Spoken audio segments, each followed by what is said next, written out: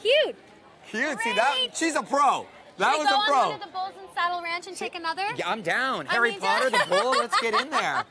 We had a couple fan questions, I think, in this exciting. iPod. No, it was bomb the way it came out. All right, just a couple right here. Courtney wants to know, what was your favorite song to record for your album? Oh my gosh, my favorite song to record for the album. I mean, vocally they're all really hard, so it was challenging in the recording studio. I think Anything's Possible was the most fun to record. It's sort of my version of like my fight song, and I love that song so much. It's so uplifting, and I wanted that song so much to be on the album. So when I was finally able to record it, it was a really great moment for me. Leanna wants to know, did you have any music or songs that you went to as an inspiration for places? Any Celine Dion song from the 90s was my biggest inspiration.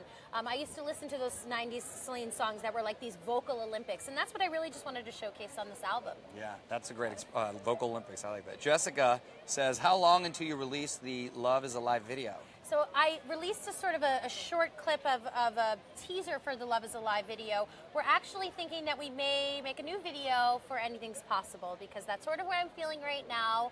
And we kind of always wanting to keep putting new stuff out there, so we might do a different song. Okay, two more. Okay. Gabriella wants to know, if you could give any advice to your younger self, what would it be? Oh my goodness. Dream big, you know, and I always kind of like kept my dreams in like safe little boxes. Like, I'm just going to stay here, and I'm just going to work here, and just going to do this. I never knew Glee would come into my life. I never knew all of this would be happening. So now I just try to teach myself to like dream big and not be afraid.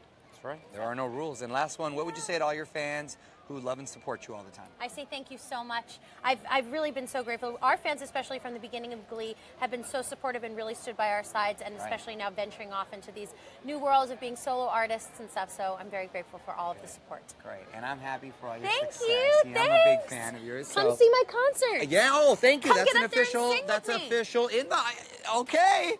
Might have a couple cocktails before, but it'll happen.